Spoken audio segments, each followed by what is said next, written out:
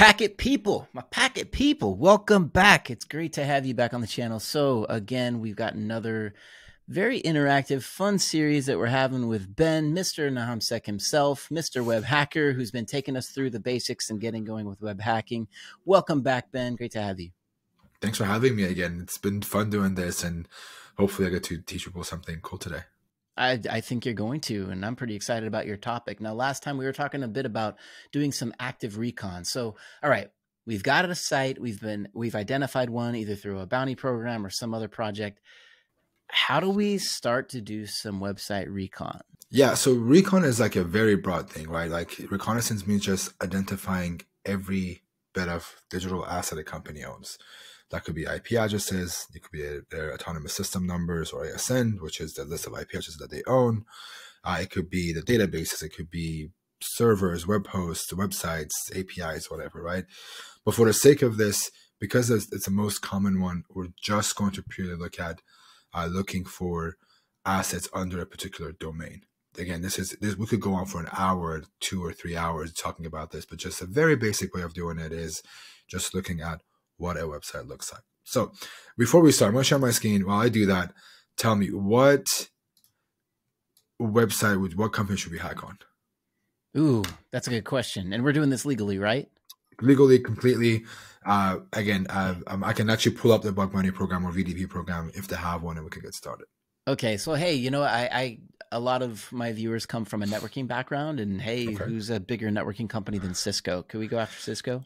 Oh yeah, Cisco actually does have a VDP, so I can tell you that off the bat. They do have a program. They have a huge program, multiple probably, but cool. You can see my screen. This is Google. You know, that's your best friend in anything you do in hacking, anything you do, I think, on the computer, but also in recon. So what I can do is, one of the websites is for Cisco, is cisco.com, and we can use Google by telling it, hey, I want to search for everything that has the keyword site in it. I'm going to zoom in a little bit more. So you can say site is Cisco, and it's going to limit all of your searches to that website. This isn't hacking, by the way. This is just us using Google filters to do this. And then you can see it's limiting all of it to that. And there's like 400 results so far just for Cisco.com. But I can also go as far as saying, hey, I want you to find everything in Cisco that has a keyword in the URL. So maybe I want to look for APIs. Is there something for API in there? There are some stuff that has API inside. These are docs. But you see there's like a developer side. These are developer docs. I don't want to see that. So I'm going to go and say minus developer. And that's going to limit developer to not be shown. And I want to say minus www, the main website. And you can see now it's becoming more and more informative. You can see that's now giving us API endpoints for this different site that we can hack on. But what if I wanted to look for like maybe something like a login page? What if I want to look for the title? I can go, hey, I want you to look at the title of this. Every page that's been cached on Google, is there anything that has a login in it? So you can see right here, application, CMS IDM login.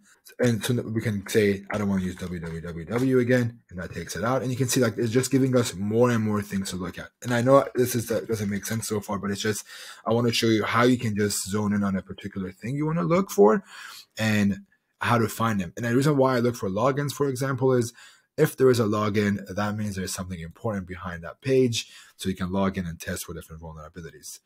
But you can also look for extensions. So if I know that I'm good at PHP, or I know that PHP has a lot of vulnerabilities, I can type in extension, or I could do file type. Instead of ext, I could do file type, and it will do the same results. Different ones, but it would probably do them about the same. And you can see if I click on this, there is an index.php. So you can say it's just giving me PHP sites.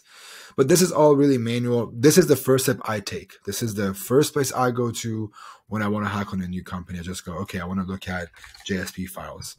And it just brings those all out for me. You can see there's like a Jira site right here. There's a partner notification, product configuration, which you can click on, and it's a PHP site. And everything here for me, everything you see here is something that I would test for. Anywhere that I can put something like a input, like a text, I will test out for, and then click around the site as well. So this is just a high level of it that you look at. There's also something called a certificate transparency certificate transparency database. This is where every company that has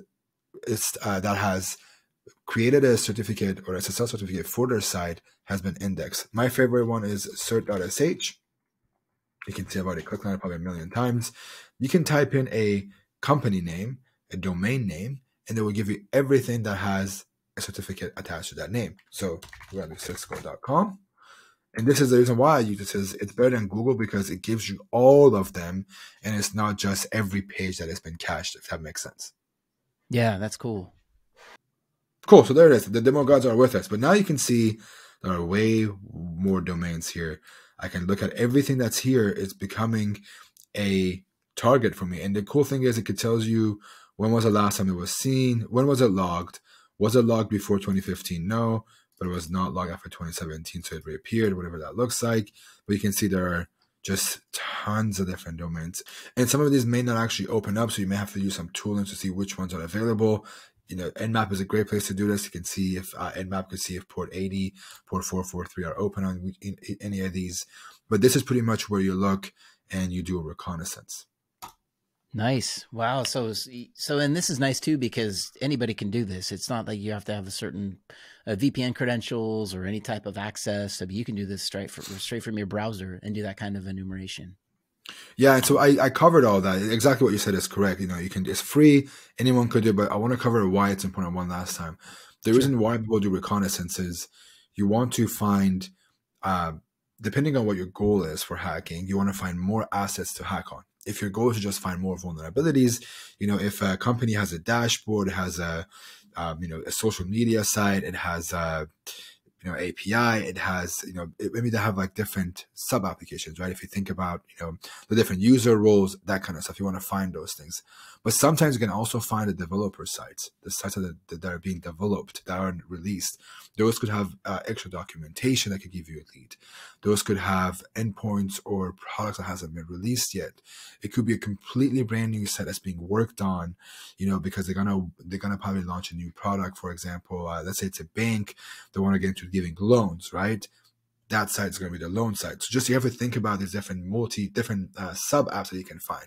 And bank is a great example of it. I want to hack the main bank application, but what about the place where they take loans? What about the place to take credit card scores? What about the credit card site?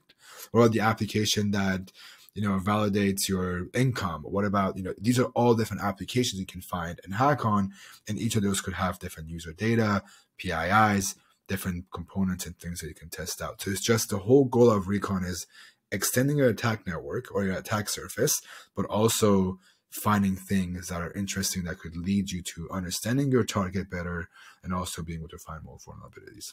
That's awesome. This is really good stuff, Ben. Thanks for sharing. So where do we go from here? I would say you should pick a bug bounty program to hack on and do some recon. Again, Cisco is a good one. IBM is a good one. Department of Defense is a good one. They all have a program. It's free. It's legal. And also you don't have to submit a resume. That's the beauty of bug bounties or VDPs. You don't have to submit a resume. You're a freelancer. You work on your own times, but get your hands dirty, jump in there and see if you can find some bugs. Cool. And what do you want to show us next? I think we'll come back next time and actually look at some vulnerabilities and what they look like hands-on within a lab, or maybe we can find some CTF that we could do together. That sounds great, man. Okay, well, hey, thanks for coming back to the channel, and we look forward to that next session, and we'll definitely be bringing packets into the equation. So we'll see you next time, man.